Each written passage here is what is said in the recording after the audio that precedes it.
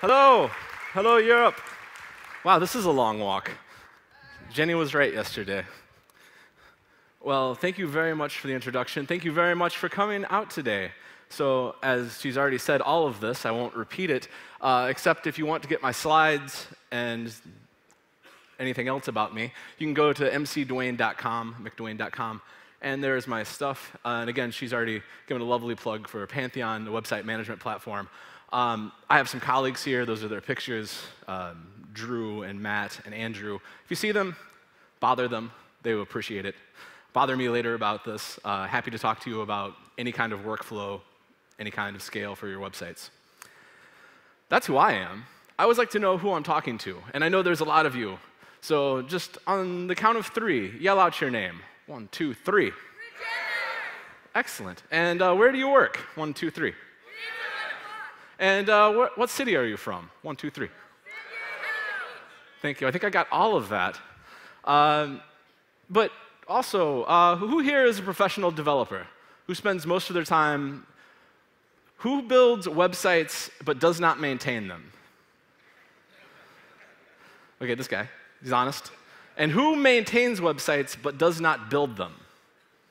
Okay, go look at that guy, because he needs your help, or you need his help. All right, so why am I talking about improv at a WordCamp? I think it boils down to this. Very simply, we must think on our feet. We cannot predict everything that can possibly happen. We can't script every scenario. We must react in the moment to what's going on. That's why I think it boils down to this one central point. But I'm always curious. Why did you come to a talk about improv at a WordCamp? Anybody, just in the front section so I can hear you, but anybody? My friend, awesome speaker. Thank you. I got some friends in the front row. Any other thoughts? What's that? It'll be entertaining. It will be entertaining, hopefully. Any other? Curiosity. That's the most common answer I get when I ask this question. Why I personally am giving this talk is really, as she's already said it, I saw so many similarities, and it really comes down to this similarity, and this is the only slide I'll read verbatim. Creativity is not the clever rearranging of the known. Creativity is a state that allows us to touch the unknown and bring it into the phenomenal world, to make the invisible visible. The unknown is a territory that holds all possibilities until it is revealed. The act of revealing, that is creativity. And if that doesn't describe what web developers do, I don't know what else does. We take ideas on the back of napkins that someone that does not know how a server works will explain to us, I want this and this and this, and we'll transform that into JavaScript, into PHP, into WordPress, and make their dreams come true.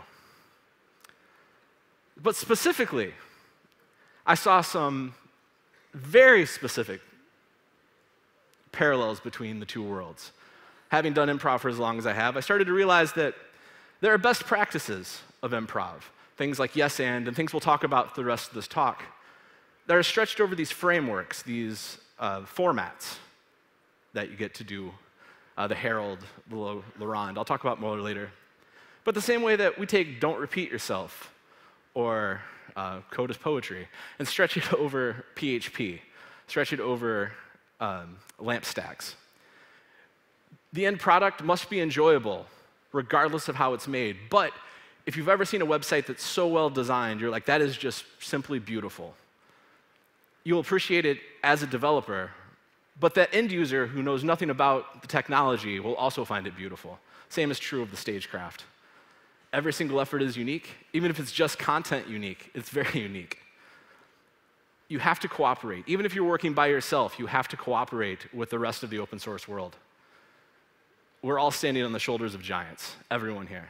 And at the end of it, we all love to party. After 3 drinks, you cannot tell a WordPress developer from a Drupal developer from a Joomla developer. And after 4 drinks, you can't tell the difference between anyone, no matter what they do for a living.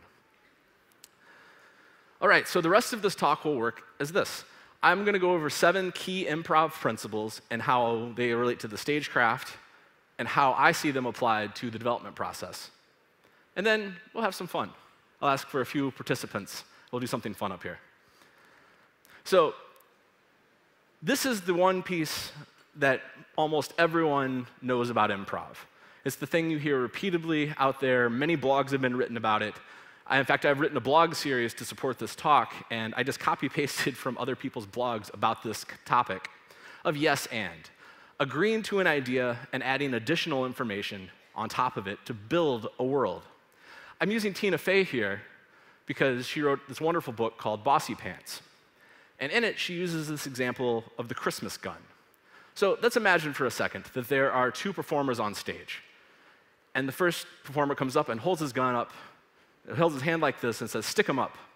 And the second performer says, "That's not a gun." He's destroyed the scene. There's nothing to do. There's nowhere to go. You need to start all over from there. And if he says, "Stick 'em up," and the second player says, "Okay." He's added no new information. He's acknowledged that, yes, there's a gun, but he's done nothing to further the cause, further the scene, to carry the idea forward. But if he says, "Stick 'em up," and says, "Oh, Harold, put down your Christmas gun. You're always waving it around." Well, what the heck's a Christmas gun? Now we can unpack that. What does that mean? We know that this person is Harold now. We know that he's always waving a gun around. There's so much information simply because he said, "Yes, I agree with your idea, and I'm going to add to it." So for development, am I saying say yes to every crazy idea a client has? No, absolutely not. I'm saying acknowledge every idea that comes out. And instead of saying no, add more information to lead the conversation in the direction you want to go. For instance, if you have a client call you and say, "I would like a picture of my dog at the top of every single web page, every single page on my site," and they sell shoes or something like that, "and I want the background to be neon green." That's a terrible idea, and if you just say, "No, I'm not going to do that," what is your client going to do? They're going to fight you. Human beings do not like to hear the word no. We hate it. We get defensive. It's our idea. We have to protect it. Our egos are all fragile. If instead you say, "Yes, I hear what you're saying, a dog at the top, neon green, and we need to scope that, and we need to decide what color green specifically, and we need to decide which picture of your dog, and when can you schedule 3 hours with me, and it's paid discovery, by the way." Well, what can the client do? You've acknowledged their idea, but do they really want to do it? It buys you time, if nothing else. Even when you're working with your colleagues, when you're collaborating on any projects, when someone says a terrible idea, if you just say, "No, that's a terrible idea," well, you've hurt their feelings, and they need to be defensive. They need to guard their idea.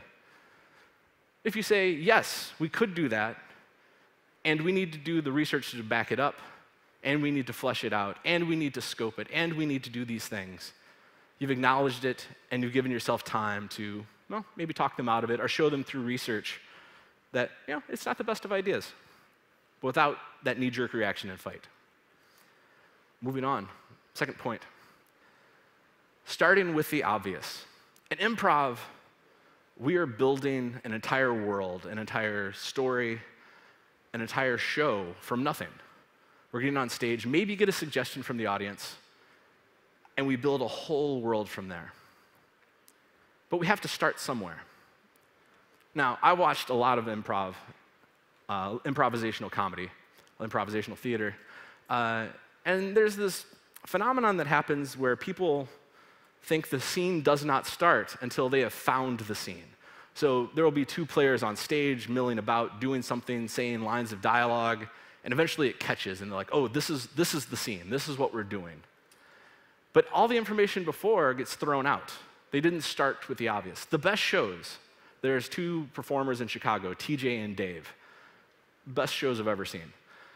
They start completely neutral. They start looking at each other. And they start from the information that is there, the information that is clearly on stage, the same way the audience sees those performers. So I'm standing like this, and my partner's standing in another position. This means something. What does this mean? What does this mean to them? And we can build from that world. We can build from that information and start from the obvious thing. So the audience and the performers are all on the same page, at the same place, with the same information. How does this apply to development? Starting with the obvious means starting from what's obvious to your client, not what is obvious to you. Their reality is a very long history, other ideas, previous projects that have failed or succeeded, not just the discovery you've done for this particular point project. Stepping back and seeing, well, have they ever done a project like this before? Have you liked the developers you've worked with? Have you ever been satisfied with a project? It's a good place to start. Same way with internal projects, if you're working with a team. Stepping back and saying, well, not just the problem, the point we're trying to fix, but what's the obvious thing to my coworkers? What is the obvious thing to the company? What is the obvious thing to the project? And stepping back and realizing it's not your obvious, it is the obvious.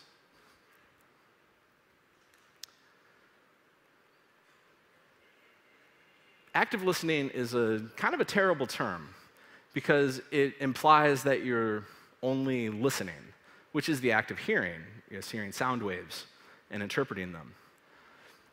It really means actively engaging in the moment. Again, I'll bring up TJ and Dave for the stagecraft.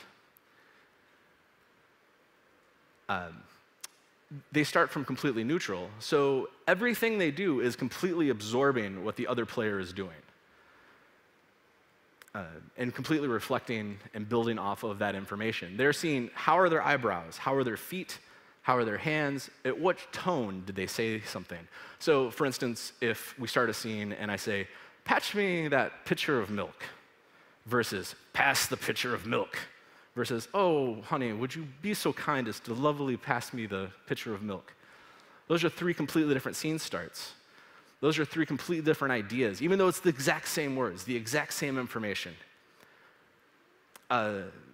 There's another, I'll get to him in a minute, but another improv guru in the world, Del Close, who said, we must behave on stage as if we are paranoid schizophrenics, where we see hidden meaning behind every word and see what the intention is. This is very, very true in any client or other work you're doing as a developer.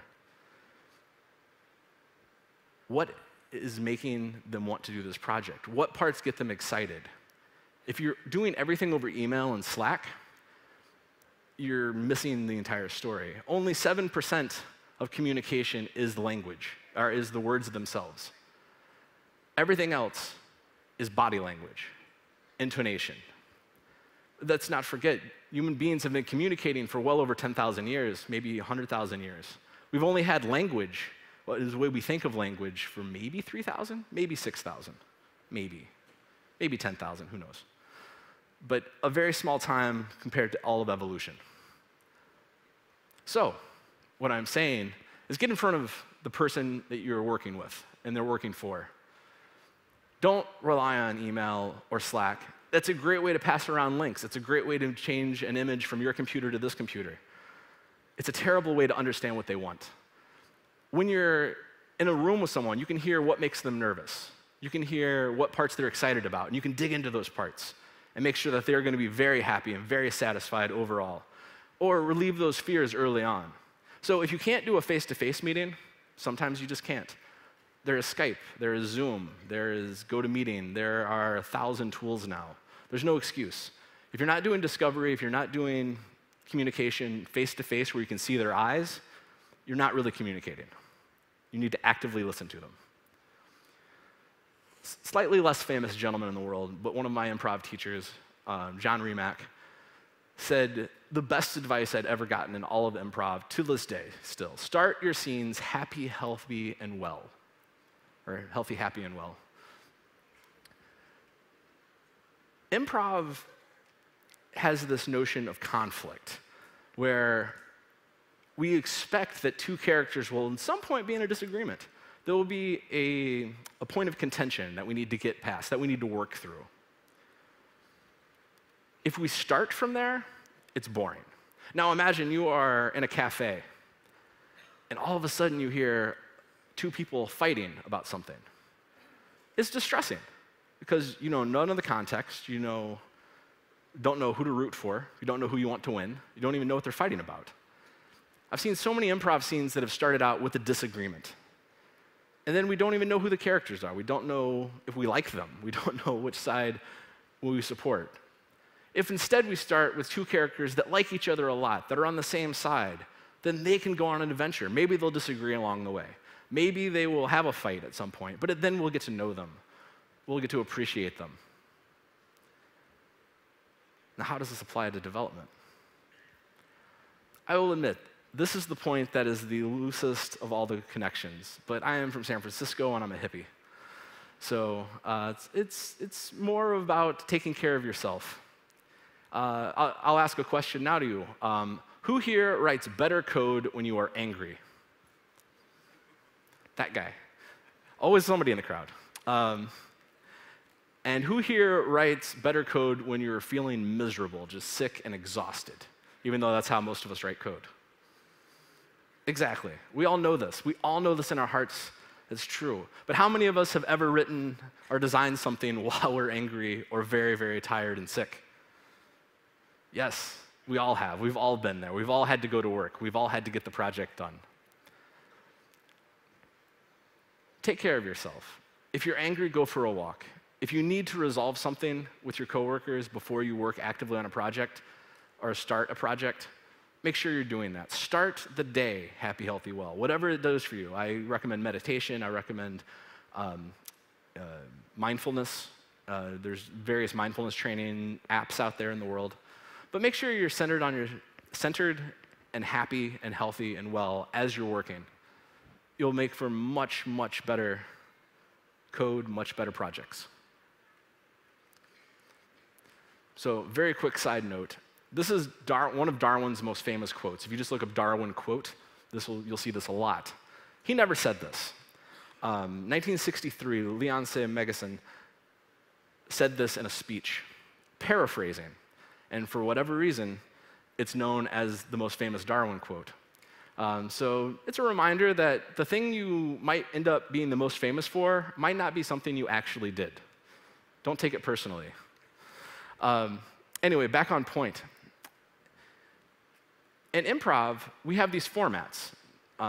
There is a format, the la ronde, which is the round, where we have two character scenes where people swap in and out one at a time.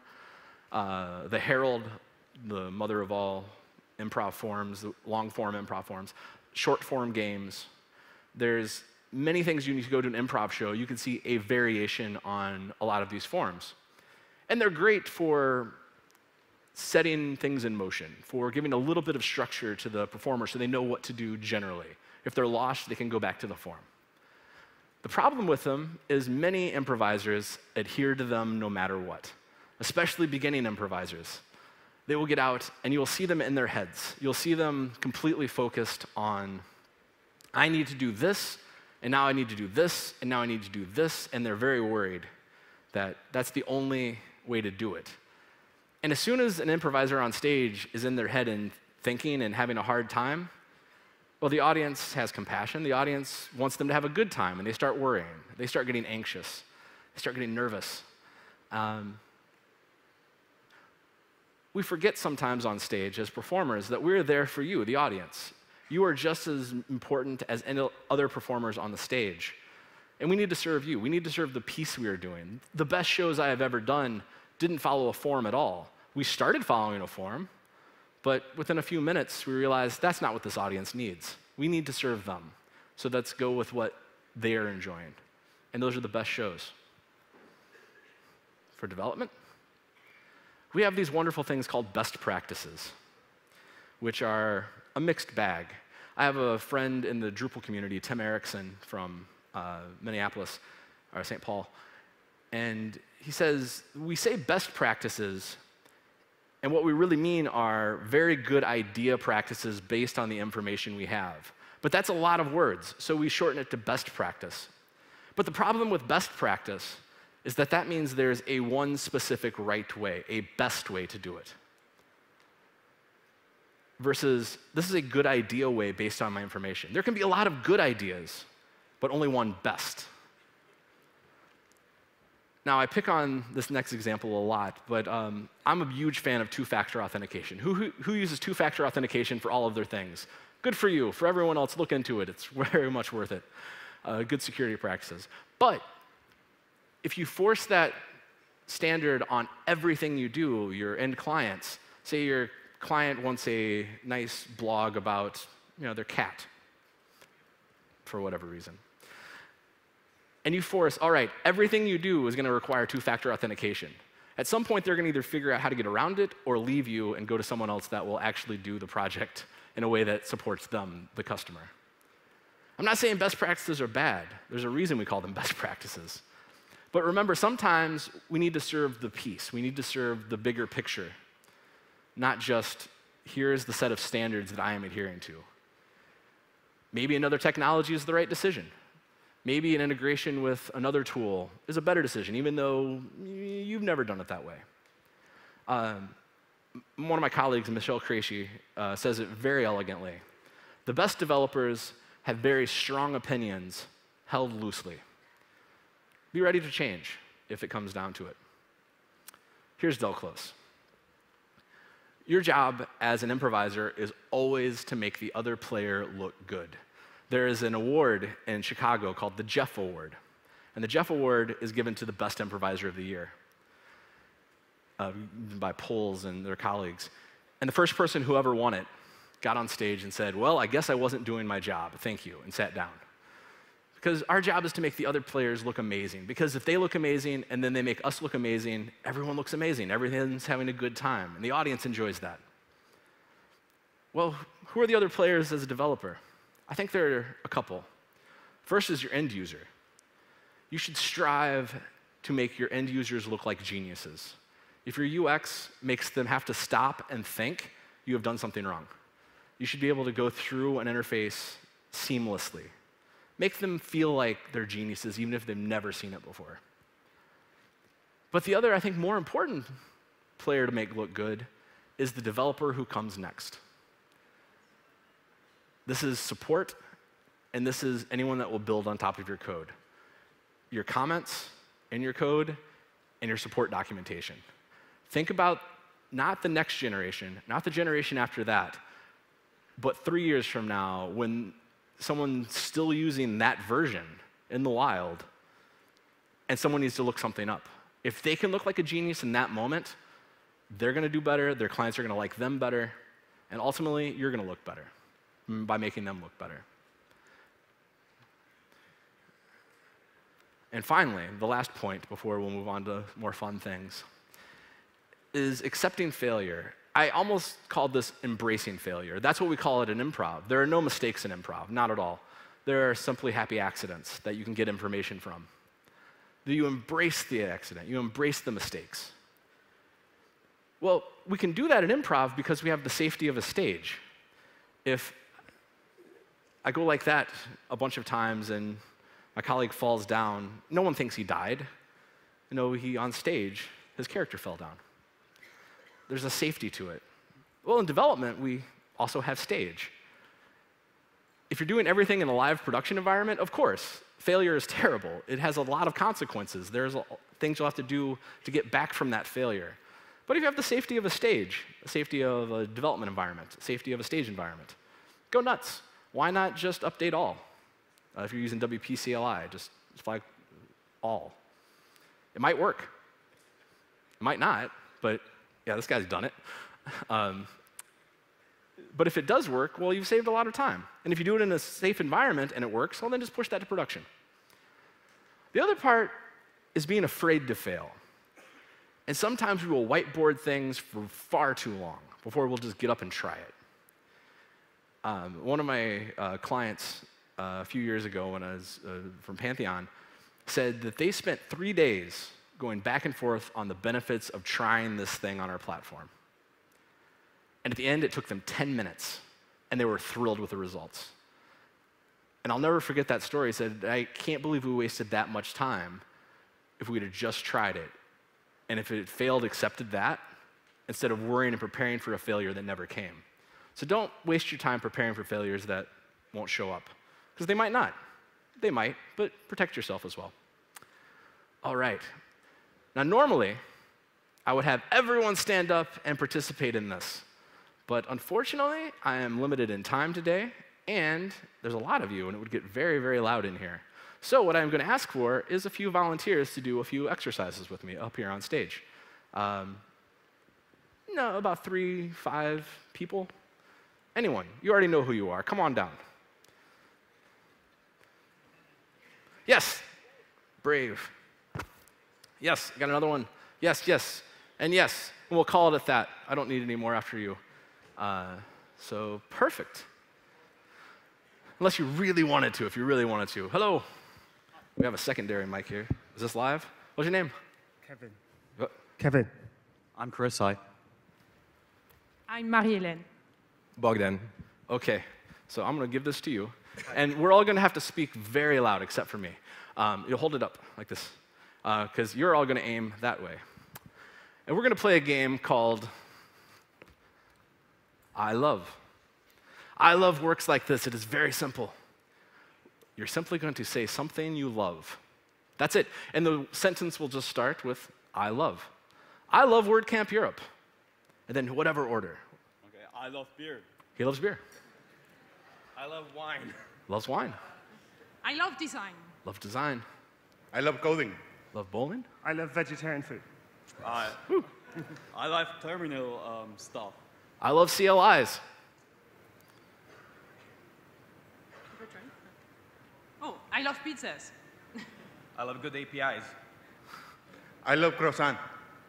I love exercising. I love breaks. I also love croissants. Sorry. I love avocados. I love Photoshop. I love Cancun Beach. I love CSS. I love good music. I love rock. I love all of you on this stage. Now, now we'll end there just for now. If you could hold the mic just continually. So why this exercise? What is this? What am I doing? This is an exercise for happy, healthy, well. Because how do all of you feel right now? Better. Hyped. Good. Static, yeah. When you say things you... What's that? You don't feel any different? No. You were already feeling great, Kevin. This guy's got the right attitude, everybody. Got the right attitude. When we say things we love, it triggers the chemicals in our brain to say, yes, I do love that thing. And how many in the audience heard something they're like, oh yes, me too? Everyone. Now, how many of you, and you already did it once, how many of you wanted to add something onto that thing that someone else said? You heard an idea and like, oh yes, me too, and this other thing. Exactly, that is how it works. If we played the opposite of this, we played I hate, we would all shut down, we would feel miserable and tired. But how many times do we talk to our colleagues and just complain, just commiserate with them about how terrible a project was? Well, it puts us in this spiral. I recommend this game for your meetings. We play a variation of this with my team online in Slack, where we freely associate words together, and it's one group mind, because we're all on the same page now. I feel like we're in a team now. Thank you so much for being part of my presentation. I'll keep you up here, though, because just for the sake of time, I'm going to do one other thing. Why am I not moving? There we go. This is called a shared memory exercise. And you know what? I'm going to call an audible what they do. So give these wonderful people a round of applause. You can go back to your seats. You can go back to your seats. All right, I'm going to call a slight audible on this just for the sake of time. An audible, if you're not familiar with American football, is you're changing the play right before it happens. And for this, I would like to invite Bridget, actually. If you could join me up here on stage. Bridget Willard, everyone.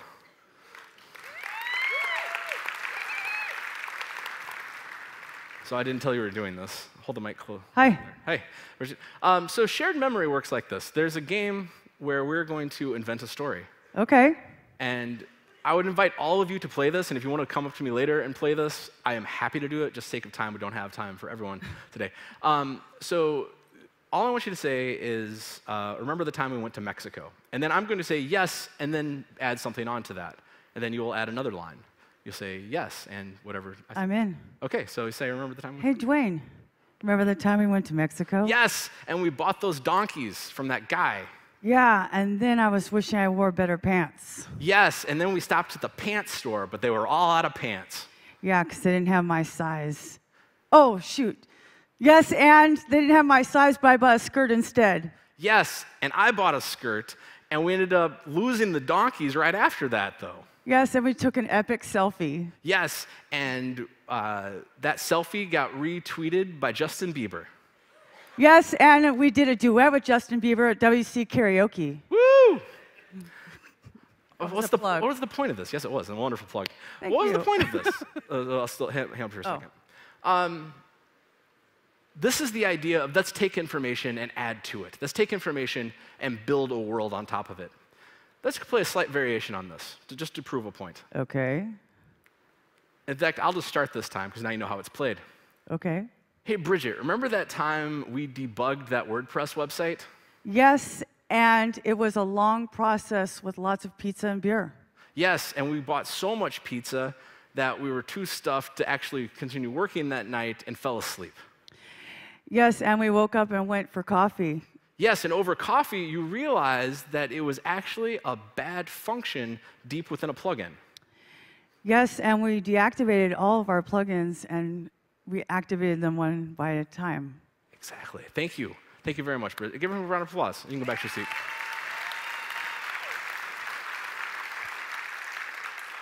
So what was the point of that? How many of you have ever been stuck at a whiteboard or in Slack and beating your head against a wall and have no idea how to go forward with something? Why not just pretend you've already solved it? Why not just play this game? Why not just say, hey, remember the time we solved this problem? Yes, and we did this. Yes, and we did this. It'll at least give you ideas. It will at least be fun for a few minutes instead of being frustrating. There is an entire library of improv games in the world that you can go, and I highly recommend studying improv, studying this, and I'm happy to talk much more about this after my talk, and you can go read my blog series on this.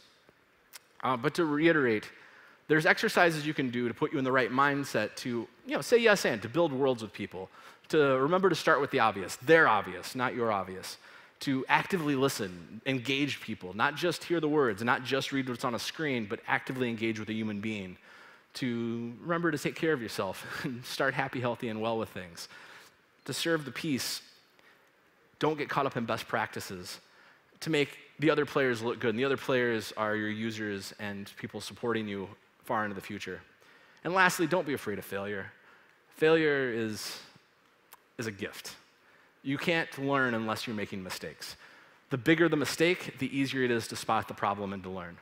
So don't be afraid to fail, but fail in a safe environment. Use staging environments and development environments. I have some other ideas. Again, you can get these slides over at mcdwayne.com, some books about improv. The last one's actually about actively listening, how to read faces, how to study the reactions people have and understand what's going on in their heads based on their facial expressions. It's a very good book. But again, I was Dwayne. I come from San Francisco. I do improv. I love karaoke. WC Karaoke for the win. It's a hashtag. It's a lifestyle. And you can find all my stuff at mcdwayne.com.